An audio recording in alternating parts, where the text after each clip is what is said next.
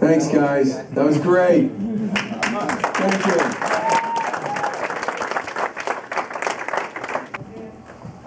Everybody, no matter where they live or what their life experience is, more than anything, they're looking for a job, they want to find one. If they have one, they want to keep it. If they have kids, when they send them out the door in the morning, they want them to get an education that's going to prepare them for their future. And they want to live in a community that they think is safe and thriving and heading in the right direction. And that's true no matter where you live. From one end of the Commonwealth to the other, I don't care what community you're in. You sit across from somebody in a diner or you stand on somebody's front steps. And by the way, a lot of the people who open up the door to let me in, they kind of went like this. I was kind of surprised they opened the door at all.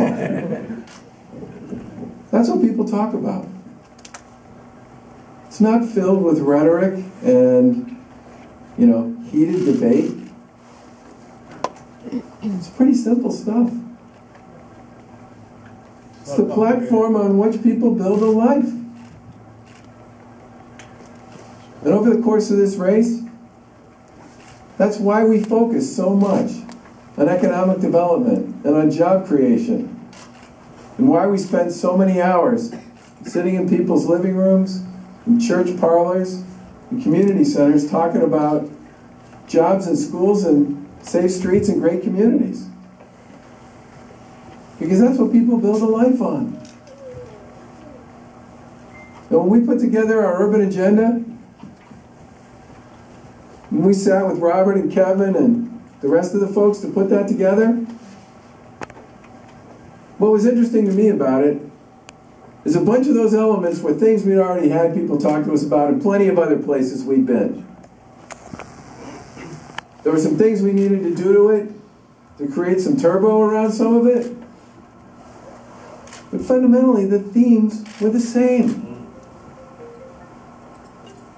So yeah, there are a lot of people in this room. We all look kind of different, which is great.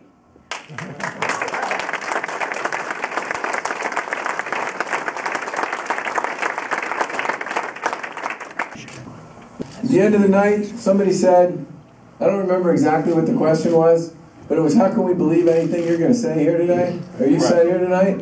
He's a lifelong Democrat. Why should he, what can you say to him to get the vote for you is basically what he said. And I said, first of all, we have an urban agenda. No one else in this campaign bothered to take the time to put one together.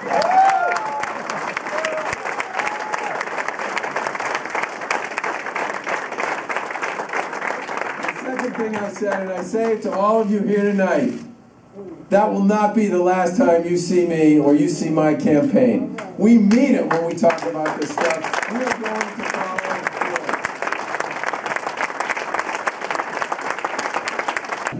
through. We got 49 hours to close the deal. We got 49 hours to head this state in a different and positive direction. We got 49 hours to make it happen for our kids and our grandkids and everyone else that cares about a great Commonwealth, not just here and here, but a great Commonwealth from one end to the other in every neighborhood, on every block, and in every street. And that's what we're looking for. That's what we're chasing. And Tuesday night, let's leave it all in the field. Leave it all in the field. Let's have a great party, celebrate a big win. And on Wednesday, let's make